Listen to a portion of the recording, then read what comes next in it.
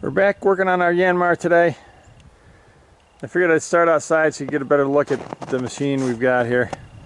This is February 2023. I bought this machine last summer. This is the second machine we've had. I had an IHI 28J that was a little bit smaller, about a ton smaller machine. I sold that and got this one. This one's a little bit bigger, a little more capable. We'll probably be doing a septic system with this and some other stuff, some foundations and a few other things for personal use mostly.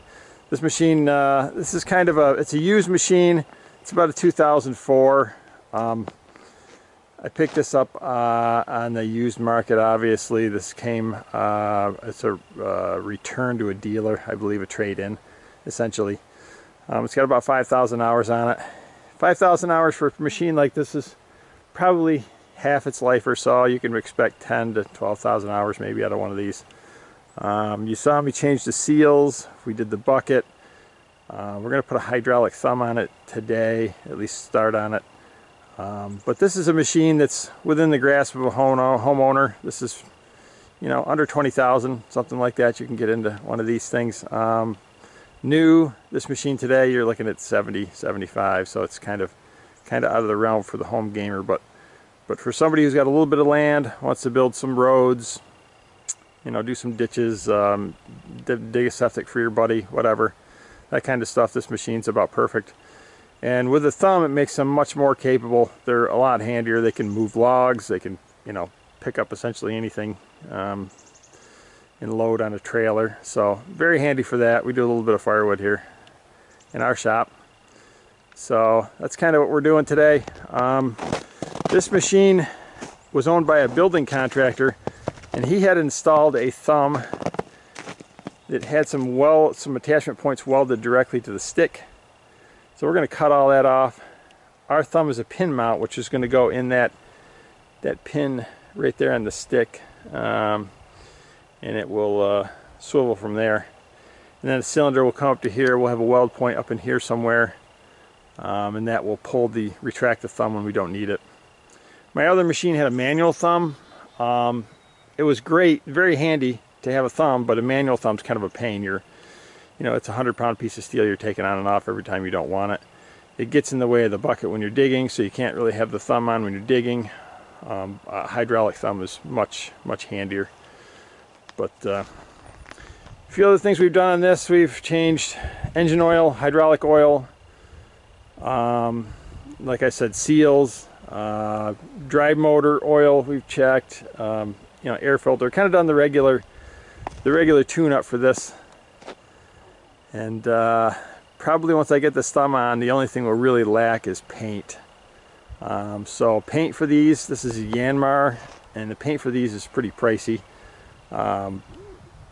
You know, not worth what you're paying for. So I took a few pieces off that didn't have faded paint, and I will take that into Napa, and they have a good commercial coating paint that's got hardener and reducer you can add and spray with a gun, and they should be able to match all my colors. And I need this yellow, I need the green, and then there's this gray color on the counterweight and the undercarriage that we'll get as well. So, and I think you can get a sticker kit for these pretty reasonable, 150 bucks or so. The tracks on this are probably 50%. Tracks aren't a huge issue for these. I mean, you really shouldn't base your purchase on questionable tracks. I mean, you can get new tracks for $1,000 a piece. I mean, they're not out of the realm of possibility to pick up to make it more usable. So big thing with these is make sure your motor's good. You know, you don't want something that's smoking and running funny. What we found in these is the wiring harnesses. We go through those and check them. The diesel engine vibrates a lot and vibrates the wiring harnesses, and these become chafed. And I think the last one we took apart, it had probably 15 or 20 separate spots where the wires were totally worn through on metal components, and it was shorting out, you know, dead shorts and all sorts of issues. So wiring harness is a big thing to check. and then your fluids, and you're pretty much good. You know, some of the pricey things that can go are a drive motor. You know, drive motors $2,000 or $2,500, so gotta make sure it drives okay. I got the covers off of ours because I was just checking those hoses and fluid filming the inside of these. Anywhere I can get on these machines, I fluid film to keep them from rusting. Cutting edge is good on that blade, so we don't need to mess with that. Once we get this thumb on and some paint, it should be a good homeowner grade machine. Should last me for years until I decide to buy something bigger, which I probably won't do. All right, we'll get inside. It's a little darker in there. I thought I'd start out here, and we'll cut those old attachment points off and get working on the pin for that thumb. We've got it inside now. I did notice one thing just now that I didn't notice before. It's kind of a cool feature. The hydraulic thumb will hook to these ports here. These are essentially the auxiliary hydraulics. And I didn't really want to spend the money on quick coupler fittings, you know, to take it on and off, because I'm essentially just going to leave it on the machine. And fittings, hydraulic fittings, quick coupler fittings, as you guys know, they're pricey. I mean, you could spend $100 just on fittings to get this thing to quick couple attached. So these are actually a shut-off. It's just kind of a valve, and I think I can just hook right into that hose pipe thread on that, and directly have my hydraulic hoses go right to the thumb, and it'll save me some quick couplers. These things here I think I'll cut off with a grinder. Not crazy about torching stuff this close to cylinders and various other things. I might have to torch some of it off, but I like to grind as much as I can.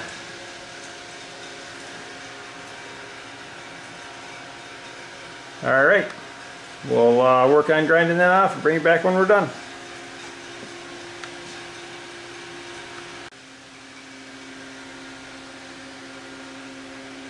One down, one to go. They did add another plate on top of the stick for that old thumb, and I will probably leave that on to provide a little more strength. It's that plate right there. You can see the seam. But we'll leave that on so we don't get into the stick. And I will hit all this bare metal with some self-etching primer when we're done until we get some paint on it. But just got to deal with that bottom one now. We got our old parts off here, down to clean steel.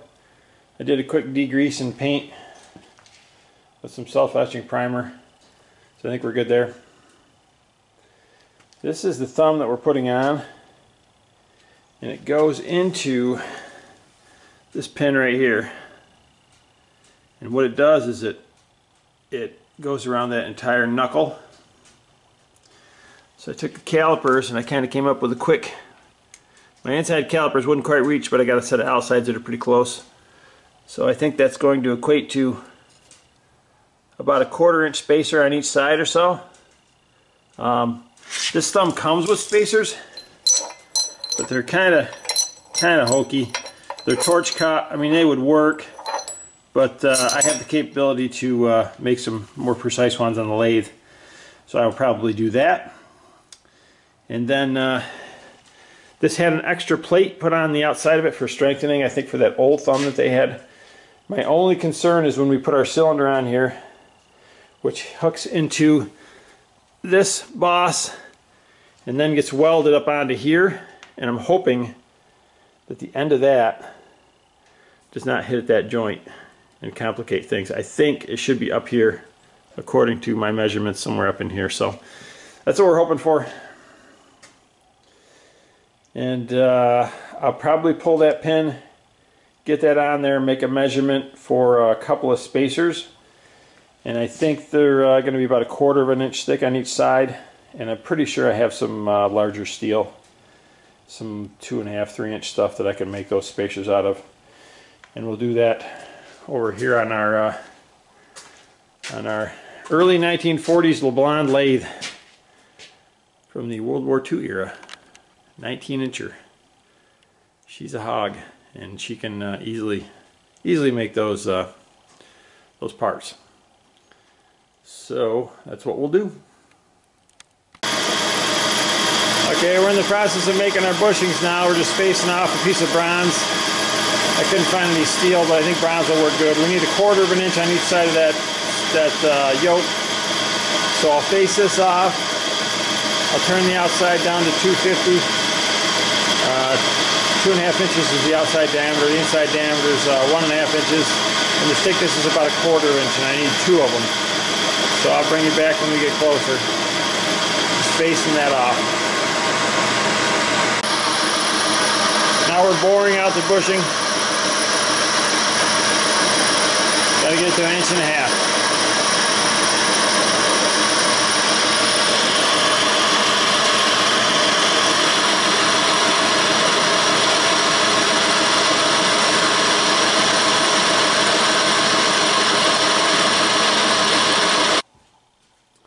We're finished with our 2 spacers, about 1/4 inch each width.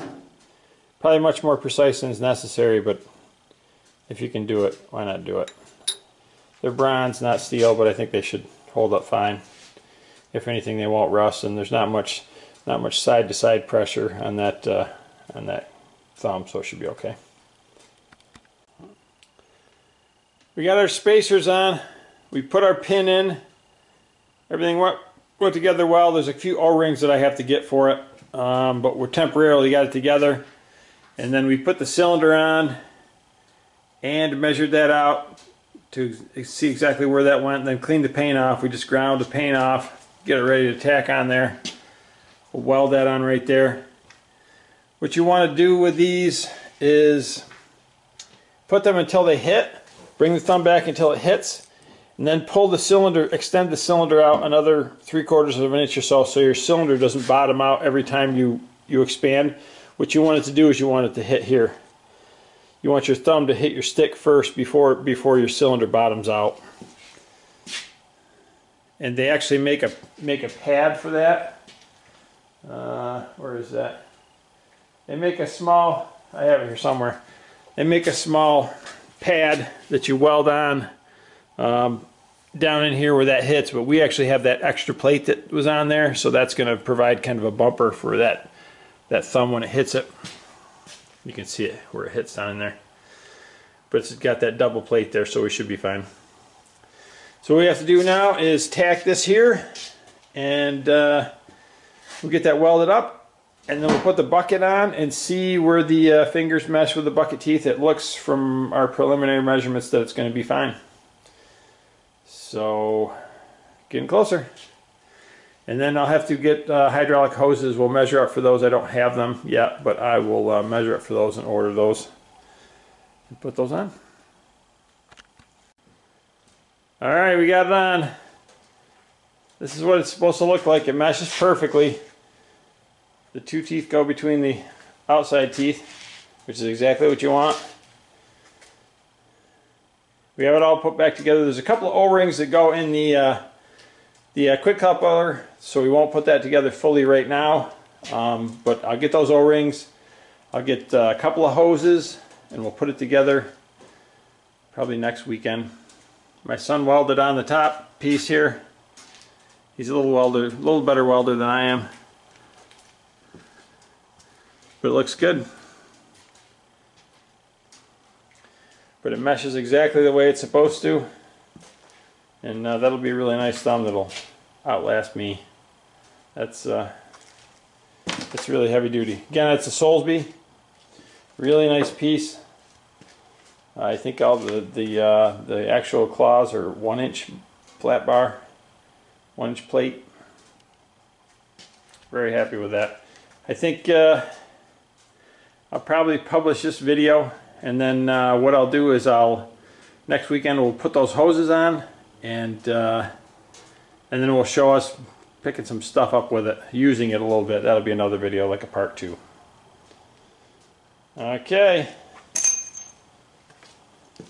That's it for this one. Thanks for watching. Here's a shot of it outside where you can see it a little better. We measured all the fittings up for the hoses, and I'll order those. It's BSP on the excavator, and the cylinder has store fittings, I think they're called. They're an O-ring on the outside of it, so it's got a flange and an O-ring in there. But that's essentially what it's supposed to look like when you're picking up stuff. Now get those hoses on and we'll do a video of using it if we get some warmer weather. It's pretty freaking cold here in New York State right now. Okay, that's part one.